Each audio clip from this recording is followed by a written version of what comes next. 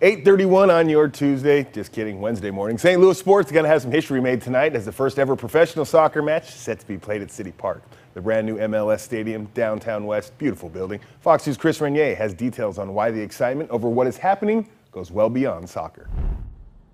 We are in Lou Fuse Plaza just outside of CITYPARK. All is still relatively quiet here and now, but you can bet that will all change later today as fans arrive and the anticipation builds up to the kickoff tonight.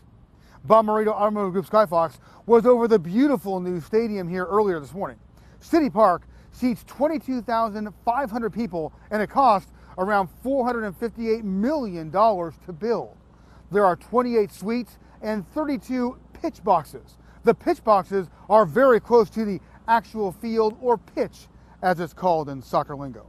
Tonight's game will feature the City 2 team taking on one of the elite teams from Germany, Bayer Leverkusen. City 2 is basically the developmental team for the main City SC team. The players aren't the only ones excited for the big debut tonight. Downtown businesses near the stadium here can't wait as well. Several restaurants and bars very close to the stadium, like Maggie O'Brien's, Cyberg's on Market, and the Schlafly Tap Room, are all expecting some big business from soccer fans flocking to the new CITYPARK.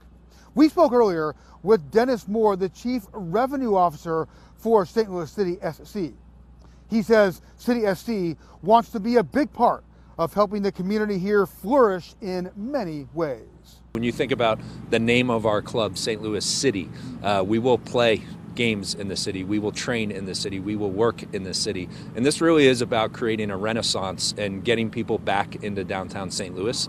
Tonight's match is an exhibition. The real MLS games start here next year.